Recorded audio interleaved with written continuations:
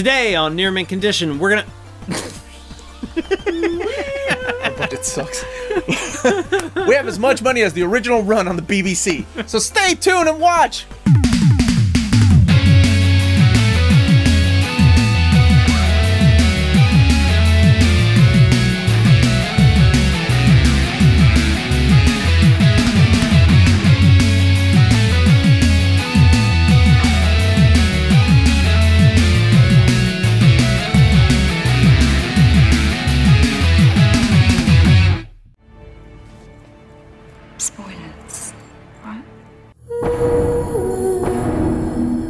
Who's your favorite Doctor? 10! Of course, that's the obvious answer. Alright, and who's your favorite companion? Go.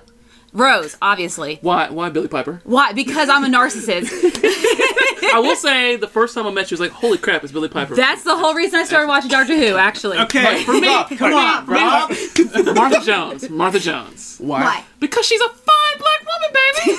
She was a fine black woman. Yeah, Fine she black was. woman. Martha Jones for the same reason. I knew it. You had some of that fever, baby. Okay, Rose for me because I love the love story between Ten and Rose. Yeah, I I'm like a Rose. romantic. Amy Pond. Always had a thing for gingers. And she's Amy Pond. really fine. Yeah, she's fine. She is. Yeah, she's fine. So, Dan, what are we doing? All right, so today we are going to go over what we know about Series 10 and how we got here for people who aren't quite caught up. So just summing up the kind of Matt Smith era, the whole Stephen Moffat, Matt Smith era, he had the big 50th anniversary special where all of a sudden Gallifrey is recovered. Who's Gallifrey? Gallifrey is the home planet of the Time Lords. Okay, and it was lost. That was one of the things from the very beginning of the new Doctor Who, is that Gallifrey is gone. But there's no one else coming because there's no one else left. It's been destroyed in the Time War. Turns out, wasn't actually destroyed, it was time-locked. And so then I like that dramatic time lock. So that was the 50th anniversary special at the end of Series 8. Okay. Series 9 starts out with the new Doctor, Peter Capaldi. The kind of nominative quest for Series 9 was they were going to find Gallifrey, and that just never really happened. Except for at the end of Series 9, they had probably one of the best episodes of Doctor Who in a very long time, where we lost Clara, and the Doctor finds Gallifrey, as in he makes his way to Gallifrey, but we still don't know where Gallifrey is. Now, why is that? Was this like Stephen Moffat was like doing stuff with Sherlock, or No, I think Stephen Moffat has great ideas, but sometimes those ideas get lost within the episode. The complexity of the episode. His ideas are wonderful for one-parters and two-parter size stories. I think Arcs what are a we little have, different. Yeah. I think what we have seen over the course of his time as showrunner is that they just aren't big enough to sustain a whole series worth of episodes. And that's always been Doctor Who's problem, right? It tries to do episode-long arcs that are really just a couple of words thrown into each episode that at the end of the series they say, oh, this has all been leading up to this. And it's like, bull. Like the bees? Yeah. The bees leaving or seeing Bad Wolf graffiti everywhere. You know, it's like, Hey, that worked, damn it. Oh yeah, I did like that was that. cool. we don't know what's coming in terms of Series 10 for that sort of thing. But we do know it's Stephen Moffat's last year running the show. Now, he has said that there is no big to-do type, there is no big finale type thing planned for his leaving the show. And the hints lead us to believe that Peter Capaldi, this is not his last year, but it could be. We don't know. Okay. So, getting into what we know about Series 10. We know that it's going to be 12 episodes plus a Christmas special. Love the Christmas special, so let's keep that going. Right. So we are picking up the status quo from where the 2016 Christmas special left off, to where it is the Doctor alone With Matt Lucas. alone Nardole. with Nardole. We have a new companion. Her name is Pearl Mackie, and she plays a character named Bill Potts. Slightly different character than what we're used to in a companion. Kind of more harkening back to Rose than anybody else, in the sense of, They're gonna fall in love? No, but just in the sense of someone who is not kind of, at least the way she's been depicted in the promo material, someone who is not just instantly like, okay, cool, time and space, got it. Let me cut in there. I think Stephen Moffat even said in an interview recently that she's gonna be questioning the Doctor on things that haven't been questioned in 50 years. Like, what's this for and what does that do? So she's gonna be a whole different kind of character than what we've seen.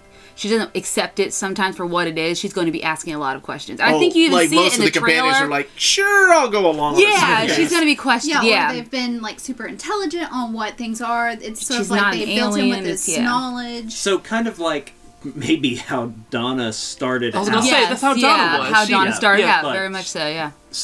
So we know she's going to be there. We know Nardole is going to be along for a good chunk of the episodes, which, that's fun. Yeah. And I do like multiple companions in the TARDIS. It's huge. Some of my favorite times are the Rose and Jack Harkness episodes. Oh, yeah. So we also know probably that Missy's coming back for an episode or two at least. That's according to Michelle Gomez, the actor who plays her. Now that is the Master that has regenerated as a woman, and now she's known as Missy. Okay. Yes. And she's a very fun character. Yeah. Oh, yeah. She was the saving grace for me in Series 8. I wasn't really digging Peter Capaldi's episodes up until that storyline started taking competition. Mm-hmm. Like, it just became a really solid story. Like it took me a while. You know, it always takes a while when the Doctor regenerates for you to be like, fuck that guy, where's Matt Smith? And then you're like, you know what? He's not so bad. It's the same way with Matt Smith and David Tennant. I mean, David Tennant broke our hearts. I don't want to go. I enjoyed Matt Smith's Doctor in single episodes, but his characterization across the series was just all over the map. And they tried to kind of start playing that off as that's just part of his character, but it was always like, in the episodes, he was always internally consistent to that episode. Yeah. Whereas I think they've tried to do the same thing with Peter Capaldi, where he is kind of very like, you never really know how he's going to react to any given situation, but that is even inside one episode. Like his reactions are just kind of all over the map. Maybe that's part of what I like about his Doctor, is that he is consistent in his inconsistency. He is mostly an old grouch. I do miss proper buttons. Everything's so swipey these days. One of the things we do know about this series is some of the writers for the episodes. Now, Stephen Moffat has kind of teased that there are really big writers coming back. We don't know if any of the ones who have been announced are these really big writers, or if Neil Gaiman or somebody else is coming Paul Cornell? Back. Man, I love that guy. He wrote the two-parter in Series 2, I believe. Was it Series 2? Yeah, Series 2 or 3. 3, thank you. Family of Blood and The Human Nature. Yeah. He was also a comic book writer, and I was a big fan of his books. Yeah, and he's not one of the ones they've announced. Sorry, Omar. Well, you can eat a bag of dicks, so thank you for playing. But Mike Bartlett, who is famous for... Dr. Foster, Dr. Foster, and he's apparently a British playwright. Yep.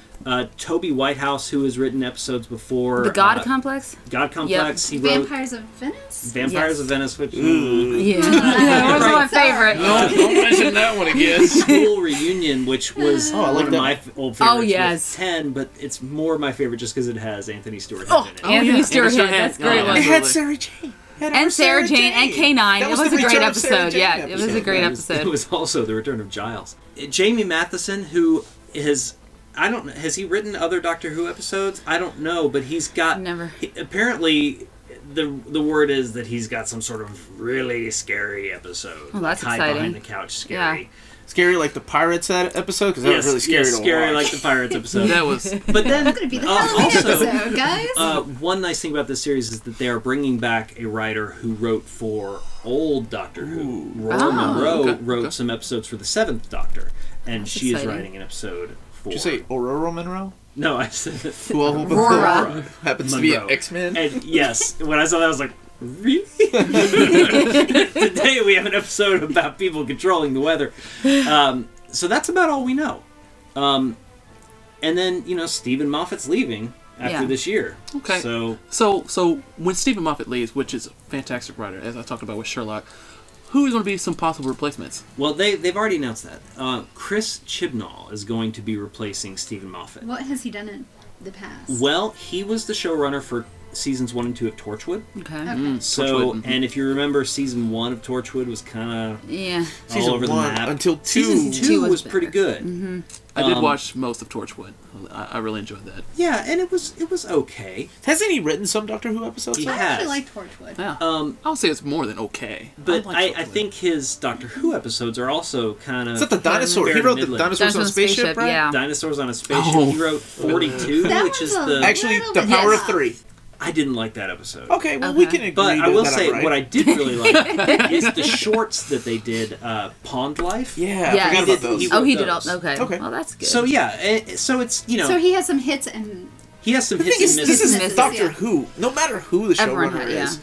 it's gonna be tough. It's gonna be tough to do this. This Absolutely. is a character that's been around for 50 plus years. You have to satisfy so many, not the old fans, and get new fans to watch. Keep those fans watching. I'm sure it's taking a toll on Moffat. Oh yeah, and I'm, you know, it hasn't been helped by the fact there wasn't anything in 16 other than the Christmas special. But I have high hopes because Stephen Moffat, when we heard that he was showrunner, was like, "Fuck yeah!" Oh yeah, he wrote, he wrote Yeah, the 'cause- best Right, episodes exactly. in Yeah, series All 1, of 2, the and best 3. Exactly. episodes were Yes. his episodes, right? So it was like, oh, there couldn't be an end, and then it was kind of like, No, dude, series 5 was awesome from the get go. I was a Matt Smith I fan was. from the first episode. I'm like, look, oh, there are really? random Really? cracks in all the places we had happen some- to go. He had some really good lines, man. Yes, people have suffered and died, but what's the point in two hearts if you can't be a bit forgiving now and then? And I'm Yes, the doctor. he delivered some really great Like, speeches. You even can't deny though that. I would have loved to have seen David Tennant deliver those lines, Matt Smith got some pretty Yeah. cool lines. And I have no problem with Matt Smith. Again, it's my problem is with the story long, season long arcs. Okay. Yeah. And I think that with a new writer who, frankly, expectations aren't quite as high for, we might see some overall better quality just because we're not trying to live Yeah. up to an unreasonable bar. Okay. So I have very high hopes for Series 11, but I also have high hopes for Series 10. So we'll see when it comes out. Now it starts in the spring. We don't know exactly when. Maybe April-ish. I think that's what Peter Capaldi It's mentioned usually it in an interview. Easter, because I So. remember every Easter Sunday, that's when it started. Like the Pope mandates when Doctor Who starts. Smoke. Google that When shit. the right. smoke Wait, comes wait. through the Vatican, we know. The British Isles are Protestant, basically. Yeah, they. That's why they didn't get no Doctor Who last year, because of shit like that. Brexit. Oh, man. So what do you want to I know what I would like to see. What do you guys want to see? What do you want to see in the new season? Well, I know that Moffat has mentioned that there's going to be a lot more standalone, one-off episodes. Not of these two episode arcs that we've been seeing in the previous season. Like one episode, another episode follows it. Are this going to be the same story arc? So there's going to be a lot of individual adventures that they're going to go through. So I'm excited to see what we have in store. He said they're bringing a lot of old monsters back. Or Man, villains. I hope they bring Daleks. We don't see enough of those guys. We kind of get more of a back history on who Time Lords are, what their function is in the world.